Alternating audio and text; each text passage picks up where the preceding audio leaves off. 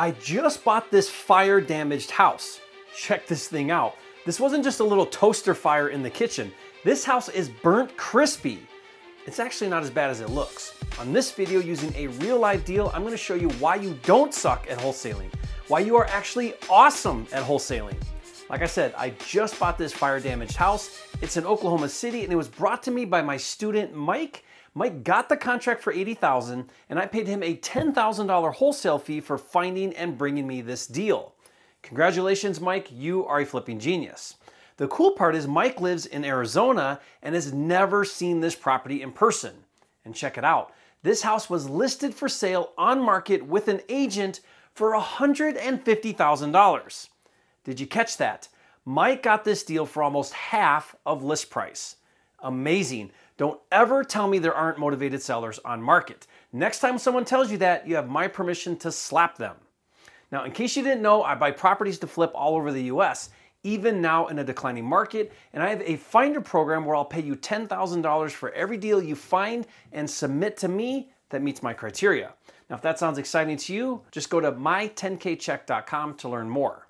And that's exactly what my student Mike did, and on this video, I'm gonna show you the 5-step process for how Mike found and secured the deal, and most importantly, what made it a good deal for me and why I paid Mike $10,000. All right, let's get to work. Step 1 in the wholesaling process is to find a distressed property where the seller is motivated to sell that unwanted property at a discount. One method that motivated sellers use to sell their unwanted distressed properties is to hire a real estate agent to list the property for sale on the MLS. This is called on market, and once it's listed, it also shows up for sale publicly on sites like Zillow, Redfin, Realtor.com, and other sites. Now, to make the process of finding distressed properties even easier and faster, I developed a software that finds all of the underpriced properties actively for sale in any market in the US. All you do is enter the zip code and it will instantly give you a comprehensive list of every underpriced house in that zip code. And the best part is, I'll give you this software for free.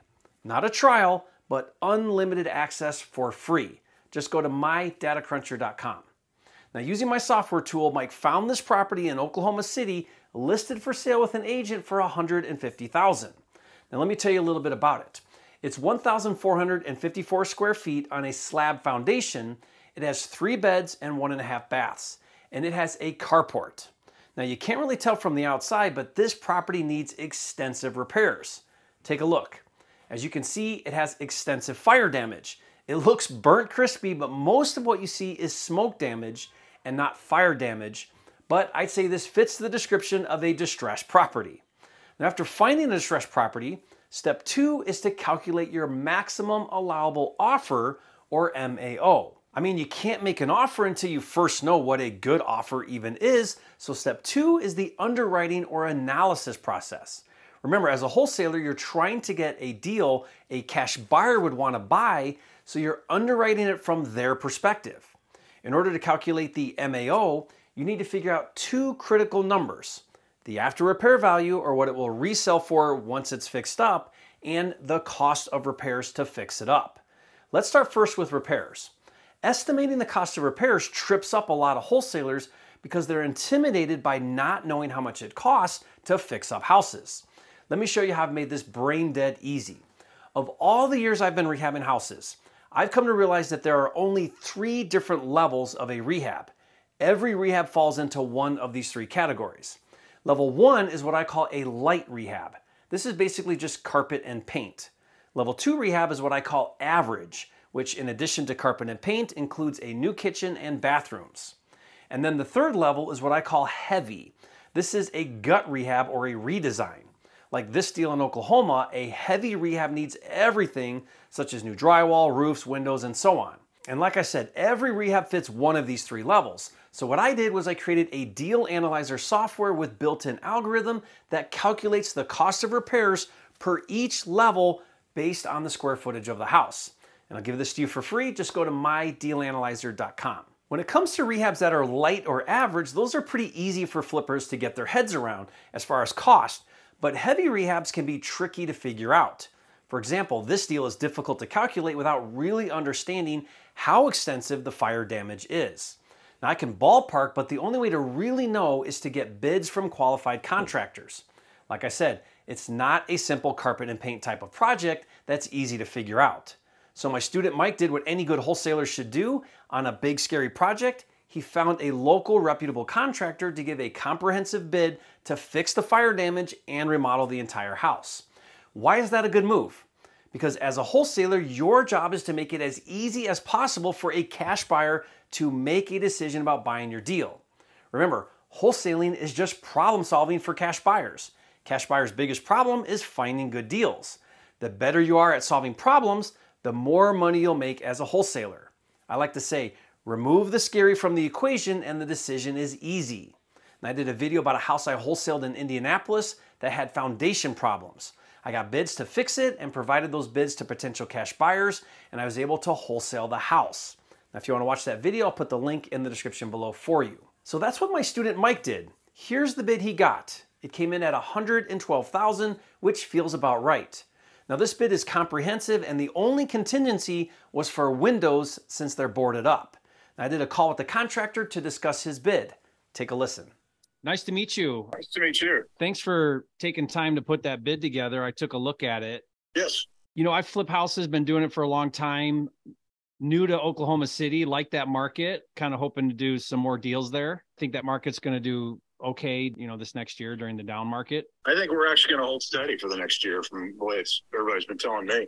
I mean, it's just priced affordable there. So there's very few markets in the country that, you know, are under 400. Let's hope, right? Yeah. But you know, this thing is charred crispy. I mean, man, talk about a fire damaged house. Well, actually, it's the smoke in the main house. The inside is it's all smoke damage. So it looks worse than it is. It looks worse than it is, but we're still tearing everything back to the studs. Mm-hmm. There was only one upgrade that I didn't know if you'd be interested in or not. I'm not a flipper. I'm a builder. Yeah. We've been having a lot of luck when we're tearing these houses back, especially these old ones with foam insulation. It makes such a difference in the drafty old houses. Is that in the rafters or even in the walls? It's in the walls. They fill the cavity with foam, and then after we've done the wiring and the plumbing and everything, and it's a spray, or is it, how do you put it in? It's spray close-cell foam. Yeah. I'm all for that. I know you also had a question about windows because they're boarded, so who knows what's going on there. Is there any other unforeseens that you don't see in that number you provided? No, we've covered everything else. The only gotcha in there is going to be the windows. Since then, I've been doing a little more investigation on, because I've got another client that is going to need windows. Most of the houses that we work on are historical part of Oklahoma City. And so there's a guy here in Oklahoma City that rebuilds those windows. It's pretty expensive. I found a company, Marvin Windows, that actually builds a full wood window. Is it because that's historic? They have to be wood? Yes. Okay. They literally will not let you touch it. So what do people do? Pella windows, or you build them yourself is what you're saying? They do Pella, or they have this guy come in and rebuild it. Yeah, but those aren't cheap, huh? No, but in comparison to what that costs, the Marvin windows actually are pretty reasonable, not much more than what a regular window would be. And probably no wait time. There's probably like a 3-week lead time. Yeah, but that's probably a lot better than what Pella's going to give you. Yeah, big time. I just finished a job that we did at a 16-week lead time on the window. What's your schedule look like to get started if we go forward? I think we can get onto you pretty quick. Okay. And once we get all the paperwork signed, I'll get a lockbox over there. Yeah. What's your time frame look like end to end? End to end, probably somewhere around 6 weeks. So ready to relist in 6 weeks? 6 to 8 weeks, I think. You guys don't mess around. That's fast. That's turnkey, ready to sell. Yes. Fantastic. That's great. Once we get the demolition done, and then things move pretty quickly. Yeah. I find that the hardest part is getting to drywall. So I always look at it in 2 phases. What do we got to do to get to drywall? All the rough and everything. Once you're at drywall, it's easy. It's just putting it back together then, you know, it's all surface then. I mean, especially if you can get materials quick. We're doing okay. The only thing that holds up materials these days is brick and windows. Everything else seems to be functioning kind of as normal. I'm hoping to hit a 300 or so price point. What'd you end up paying for, 90? Yeah. That should be good. We should be okay. Yeah, as long as we can keep the budget. I don't see us going over budget. I normally don't go over budget. That's awesome. So. But yeah, I've heard great things about you, and I'm excited to crank this thing out. And we're looking for some more deals over there too. So it'd be awesome to set up a great relationship. That'd be good. Yeah, I play the long games. If you can do great work and fast and reasonable pricing, then, and I know I can count on that, then I can be a little more aggressive too on trying to buy stuff. Sounds good. Do you see any issues with permitting? No. city will bend over backwards to try to get that house rebuilt. Okay. Improve that neighborhood. You understand we need to probably look at some curb appeal there on the front of that thing. You kind of need that front to pop a little bit so it looks nice from the road. Sounds good. I'll get with Tina and see what you can come up with and get you some drawings. Okay, perfect. See you later, Jerry. Bye. Okay, bye. Now, I hope that was helpful. In my experience, especially doing heavy rehabs, there are always unforeseen things that come up that you didn't anticipate. Not sometimes, every time. So I'm gonna bump the rehab budget up to $120,000. Now that gives me another $8,000 in unforeseen expenses on top of his bid for $112,000. Now, side note here before we move on past rehab costs. Don't spend the time to get bids until after you get a fully executed contract with the seller. Ballpark the numbers using my deal analyzer and get the contract with an inspection contingency. That means you have time to do due diligence on the property. During that due diligence time, get bids and solidify your numbers. If the numbers come back super high and you discover you don't have a deal, you can renegotiate or exercise the contingency and terminate the contract. Now, I recently did a live deal breakdown like this where that's exactly what happened. I even recorded the call where I attempted to get a price reduction. I'll put that video link in the description below and you can watch it later.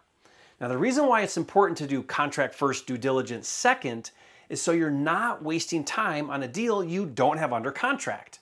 By the way, if you need a good rehab estimator tool, I'll give you mine for free. I'll put the download link in the description below for you. Okay, now that we have a good handle on the rehab budget of $120,000, next, in order to figure out our MAO, is we need to determine the after repair value or ARV of this house. In other words, if I spend $120,000 to make this house look brand new, what can I resell it for on the open market to a retail buyer? In order to figure that out, I need to see what other similar renovated properties in the same neighborhood are selling for. We call these similar properties comps, and the process we call comping properties. Now let me show you how I did my ARV analysis. First thing is I want to take a look at the market trends in that market.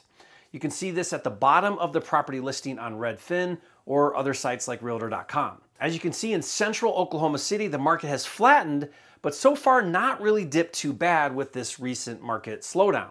Now it may still drop, but as of this recording, not yet. And that's a broad area. If we take a look at the local neighborhood, my subject property is located here in the historic district called Jefferson Park. So now I want to look at actual comps in this neighborhood or as close as possible to this neighborhood to figure out my ARV. So again, my deal is in this area and looking at similar homes that were renovated just in the past few months, there are 5 sold comps. This house on Hudson that sold for $213 per foot. This house on 22nd Street sold for $204 per foot. This house on 22nd Street sold for $223 per foot. This house here on 21st Street sold for $232 per foot. And finally, this house on 27th Street that sold for $234 per foot. Now, if I take the average of these 5 sold comps, it comes to $221 per foot. Now, keep in mind, even though Oklahoma City is holding out okay with this current market correction, I still need to anticipate it might experience some correction, and there are a few actives also that are sitting and not selling. So to factor in some depreciation, I'm going to discount the ARV about $15 per foot down to $206 per foot. So if I take $206 per foot times 1,454 square feet, that equals $300,000 for the adjusted ARV. Now I created a tool that will help you comp properties that makes the process fast and easy, and I'll give it to you for free. Just go to compmydeal.com. Now that I have a rehab budget of $120,000 and an ARV of $300,000, I can run a simple formula to determine my max buy price. To do that, there are 2 other soft costs to consider when flipping a house, and don't forget the most important figure, the flipper's desired profit. The first soft cost is closing and commissions. When flipping a house, there are fees to buy it and fees again to resell it, including commissions. On average, closing and commissions come to 9% of ARV. The other soft cost is financing, or what I call carrying cost. Since most flippers borrow short-term financing called hard money or private money, carrying cost is what the flipper pays in financing during the time they own the property. On average, carrying cost is about 6% of ARV. And my goal, and what I highly recommend you do as well if you're flipping houses, is factor 15% of ARV for profit. And when you add up closing, carrying, and profit, that comes to 30% of ARV that has to come right off the top. So a simple formula flippers use is ARV times 70% minus repairs equals the flipper's buy price. In our example, 300,000 ARV times 70% minus 120,000 in rehab equals 90,000 as the flipper's max buy price. And since I'm paying my student 10,000 as a wholesale fee, the contract price with the seller needs to be 80,000. By the way, I built a deal analyzer tool that automatically calculates all the numbers for you. It's included for free with my comping tool. Again, to get that for free, just go to compmydeal.com. Now that we've figured out the max buy price of 80,000, step 3 is to make an offer and secure a contract. Following my double dip technique, Mike went directly to the listing agent and offered her to also represent him in the offer. By doing so, the agent got both sides of the commission and went to bat for Mike with the seller. And since the seller was extremely motivated, they took his $80,000 cash offer on their $150,000 listing. Now, if you'd like my agent scripts, I'll give them to you for free. Just go to agentofferscripts.com. Now, since this deal is on market, the agent handled the contract between Mike and the seller and handled opening escrow and scheduling closing with the title company. Once the contract is secured with the seller, step 4 is to do an official assignment of contract. Now, since Mike is in my Finder program and since I'm the cash buyer, we executed an assignment agreement for $10,000 and got that over to title. And in case you didn't know, last year the state of Oklahoma passed legislation that wholesalers are not allowed to publicly market an equitable interest for sale without having an active real estate license. So, how did we do this transaction? Well, since my student Mike is in my Finder program, there was no public marketing that took place. It was a personal relationship between Mike as a wholesaler and me as a cash buyer. If you'd like to learn more about this Oklahoma law, I did a video that breaks it down in detail, link in the description. Next is step 5, the actual closing. On that day, as the cash buyer, I wired $90,000 plus some closing fees, and using those proceeds, title paid off the seller for $80,000 and Mike got a wire for $10,000. And there you have it.